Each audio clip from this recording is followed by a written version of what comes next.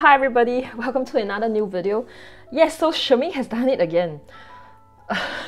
And this time they have close to 15 colors. The three series are Volcano, Shire, and the desert colors. They actually came out pretty probably last year as together, so they didn't release the colors one by one. It was just together 15 colors all at one go, and that was straight after the haze colors. So it started off with the Galaxy, Glacier and Deep Sea colors, and then after that there was a few months and they came out with Forest and Tundra, and then they had the haze colors. These are the colors that I have swatched out for the past 15 weeks, right? This is the series, the Volcano series of colors, which are looking very yellow, red, orange, violet, and kind of just reddish. So it reminds you of Volcano, where everything is red and brown. And at the top here, the desert series of color. When you talk about desert colors, what colors kind of come into mind? You know, like yellow, brown, gray, orangey colors that are something that you can find in the desert. And then at the bottom, we do have those colors that are green, vibrant, I think lively. So it's the Shire. So I'm not even sure if the Shire here refers to the Shire in Lord of the Rings. But definitely, if I see these colors, I kind of think of the green slopes, the houses, very Lord of the Rings inspired colors. Like this one reminds me of Mordor. This reminds me of Rohan. Out of the three series, we have two single pigment colors, and they are Volcano Red and Volcano Yellow.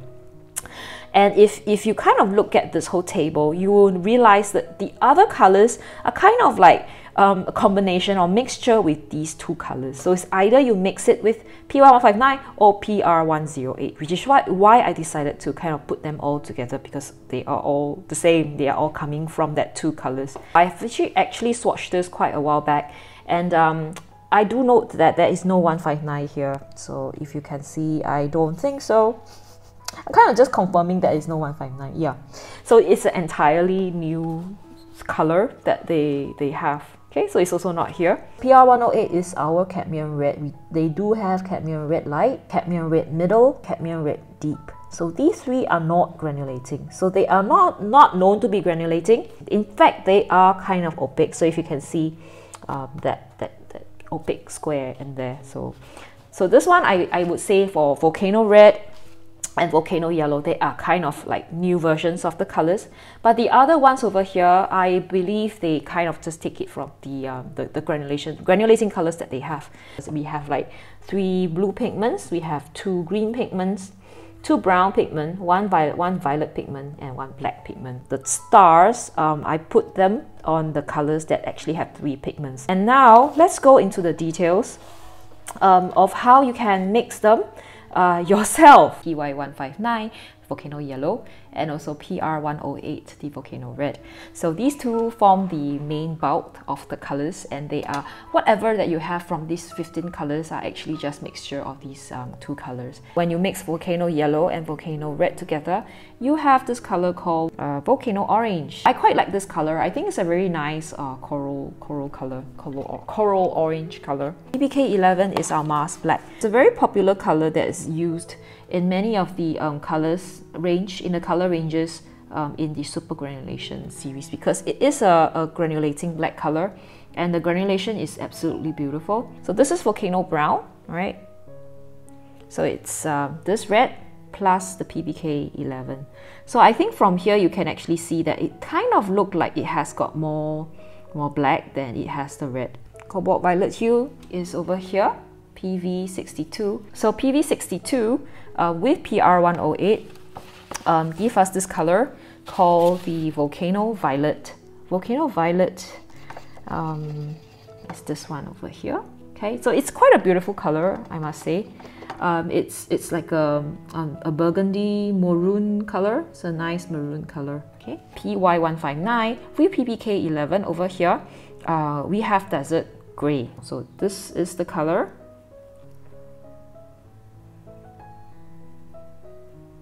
So it's pretty close to the brown as well. So PBK11 plus 108 gives you the Volcano Brown. PBK11 plus PY159 gives you the Desert Grey. So when we mix PY159, PR108, we get volcano orange, right? And if you mix it with a PBK11 over here, you get a desert brown. So this is desert brown. So as you can see, these colors are very, very close very close. They look really, really close. PBR7 here, if I'm not wrong, it's probably the green umber. Alright, so there are actually a few PBR7, but I believe it's green umber just because the color kind of reminds me. It's a little bit more greenish. Alright, so yeah, which is why I kind of just thought that it might be this one rather than the other two PBR7. So for the reason, I think you can go to one of the colors, one of the forest, one of the videos that I discussed the forest colors, and that's where they actually started using PBR7. So, and together, these two color PBR7 plus PY159, we get this color called the desert yellow. Okay, so desert yellow is this one over here. Okay, so desert yellow is kind of like volcano yellow, but just a little bit more like a ochre color. So I think it's a little bit like a raw ochre color, or like a yellow ochre color.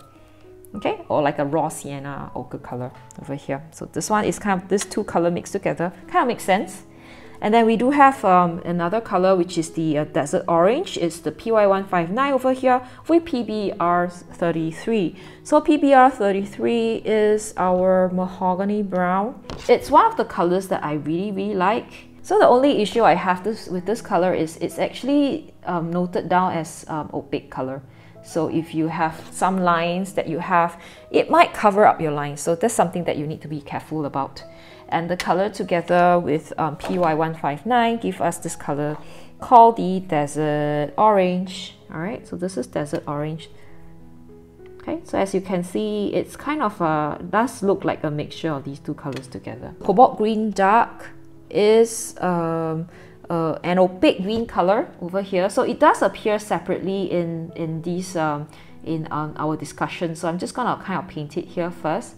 It's a granulating cobalt green, dark green pigment, and it's used before, I think, in those forest series of colors. So you can go back to the video that I have and you actually see it. So together with PR108, right, PG26, give us this desert green color. Okay, so it's kind of more green than it is red. For Shire series of colors, they are, as you can see, a little bit more towards the PY159 area. And so let's start with you know, what we already know. So PY159 plus PV62 gives us Shire yellow. All right, so Shire yellow would be this one over here. So when you mix like a yellow and a violet together, you get kind of a neutralization. So it's kind of a grayish color. Yeah. So, but because the violet is so soft, it does not like really become totally gray. So that's one good thing. PV35 here is cobalt azul, which is a very beautiful blue color. In other brands, it's actually cobalt. It's actually cerulean blue. So there's actually several versions of cerulean blue. There's PB35, there's PB36, and then together we have the it's called olive, Shire olive. So you can see that crazy weird green looking color, which I think is really nice. It's a very soothing color. So this is that color. And then when we mix it with PG18, so PG18 is Viridian here, is very close to our PG7, but it is granulating. The PG7 is not granulating. So together, you have this one called Shire green, right? So this is Shire green color. So it's together, PG18 plus PY159 give us Shire green color. PB29 is ultramarine blue, okay, over here. And a very similar color is the cobalt blue deep. So cobalt blue deep is PB74, which is over here. They are very, very close, except I think the PB74 is very, very granulating, and it's slightly reddish, more reddish. So when we have PG26, PB29 and PY159, we get this color that we recently spoke about, which is the Shire blue. So Shire blue is just weird. I would say it's a very interesting color. It's like a greenish, like a turquoisey like color with a wee bit of like the granulation from the PY159.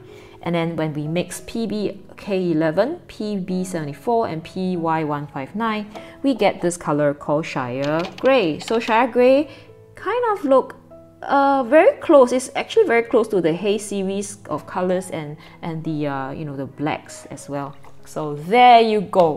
So here are all the colors in the Volcano, Desert and Shire, all together in a Venn diagram, and how they all kind of relate to each other. Now we compare the performance in the light fastness test. So the half of the strip where that's on the left hand side, I kept them in the dark since February 2022, and for those that are in the right hand side, I put them you know, at the window, and I just took them out in August. So I had put them in this side, the right hand side, in the sun for a good 6 months. I do not see a difference.